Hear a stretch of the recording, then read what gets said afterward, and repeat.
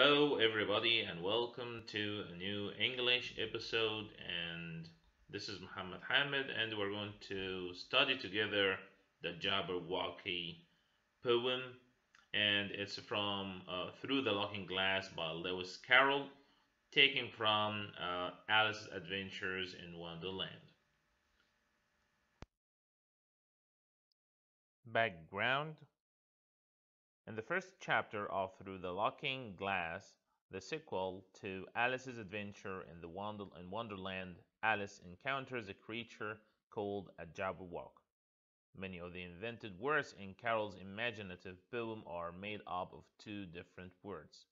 For example, brillig is a combination of brilliant and broiling.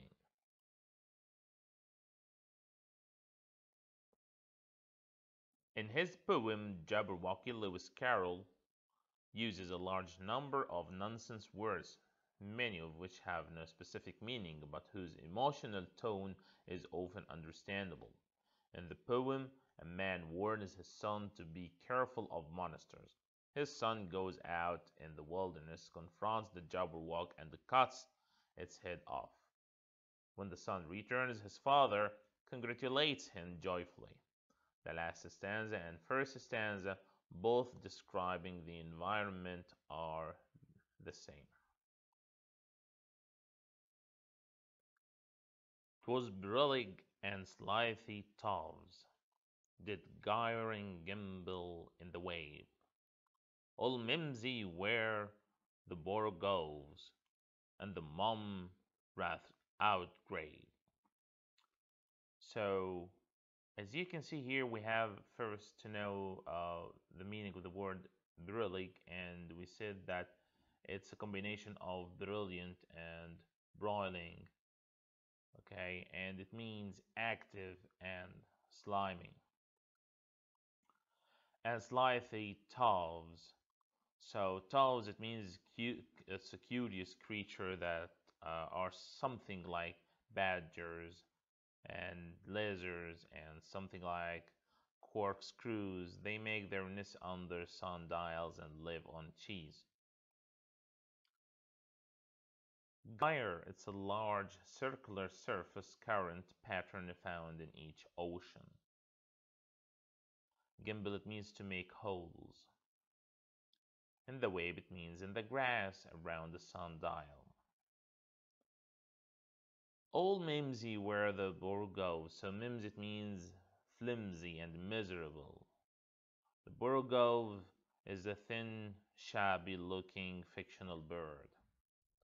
And the mome rath outgrabes, so mom, it means turtle, and we have rath means way or path. Outgrabe, something between blowing and whistling with a kind of sneeze in the middle. Beware the Jabberwock, my son. So the father is trying to give advice to his son to be careful.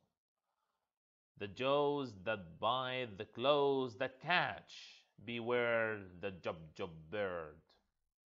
So first of all, you have to know this is the Jabberwock, and this is the Jubjub bird, and both of them, they are imaginative creatures.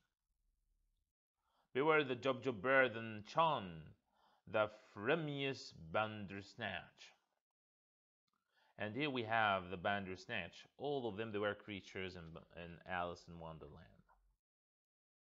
He took his vorpal sword in hand, long time than Manxome's foe he sought. So rested he by the Tumtum tree. And this is the Tumtum tree, guys. And stood a while in thought. And as if in offish thought he stood, the Jabberwock with eyes of flame came whiffling through the tulgey wood, and burbled as it came. 1, 2, 1, 2. And through the vorpal blade went snicker-snack, as if he hold his sword and he made it snicker like this, guys, as X. Okay, we call it what? Snicker-snack. He'll lift its head, and with its head he went galumphing back. And hast thou slain the Jabberwock? Come to my arms, my beamish boy. The frabjous day, Colo, Calais, he chortled in joy. 'Twas brillig and the slithy toves. Did gyre and gimble and the wabe, mimsy were the borogoves and the mome outgrabe. Okay, so as you see in the beginning and till the end and in the middle, we have a plot here. Okay, and the plot teaches us lots of things. Okay, we are learning here in this poem how brave is the son. We're learning about bravery and courage. How a son fought the Jabberwock. And as you see from the beginning to the end, the tone was very tough. And it was full of deadly scenes and facing your own fears, how you face your own fears. Okay, when he said here the word frumious Bandersnatch means ferocious, angry, the angry bird. Okay, then we came again. He took his vorpal sword, and vorpal means deadly sword in his hand. Long time the manxome foe, and foe means enemy, and manxome means fearsome. So rested he by the Tumtum tree, and stood awhile in thought, and in uffish thought he stood. Uffish here, guys, when you are in a manner of harsh timber or rough timber, you say uffish. The Jabberwock with eye of flame, full of, guys, of anger, flame, fire. Okay, came, as you see, came whiffling through the tulgey wood. Okay, wood here, guys, as if we said that this scene happened in a forest. Okay, so when I say the tulgey wood, it means it was very dark and thick. And burbled as it came, it means it started to make a sound to make the son afraid, bulbering, continuous murmuring sound. And 1, 2, 1, 2, and through. The vorpal blade went snicker-snack. The son made it snicker-snack. He lifted its head, and with its head, he went galumphing back.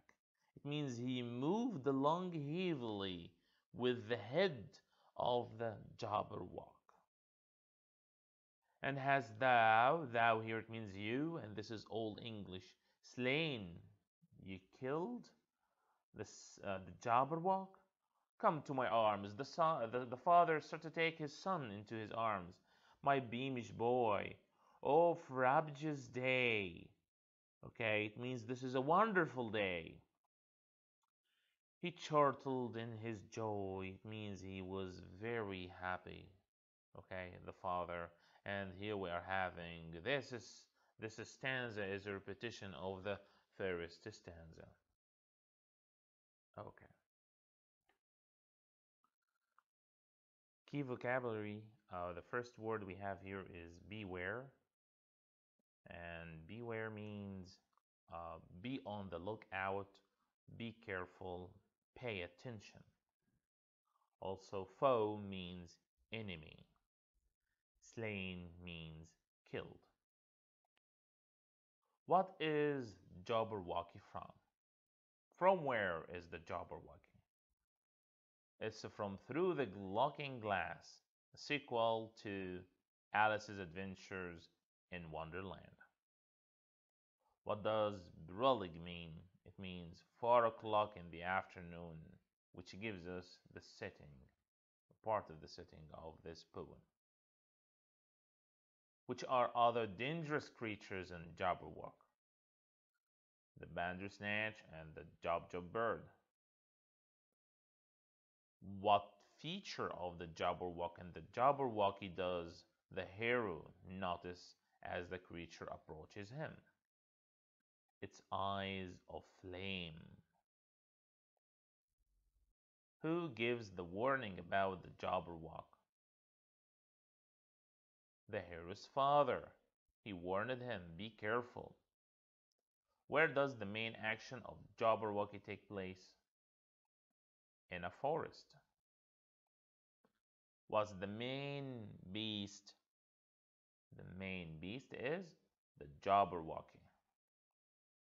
What did the boy bring back to his father?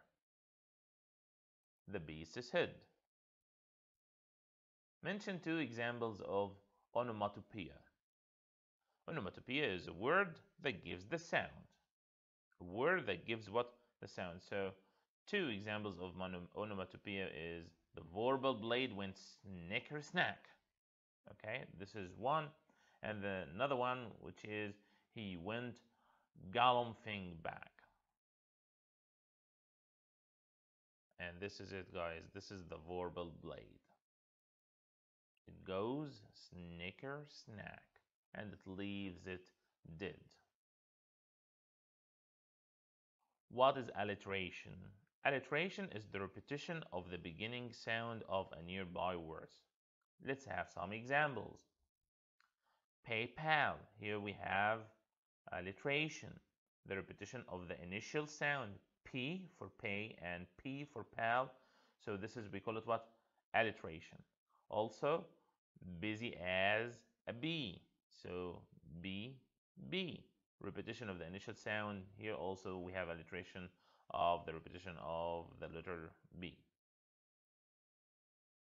Thank you for watching this video, which is about the Jabberwocky. I wish you really enjoy it and wish you all the best of luck. Thank you. Goodbye.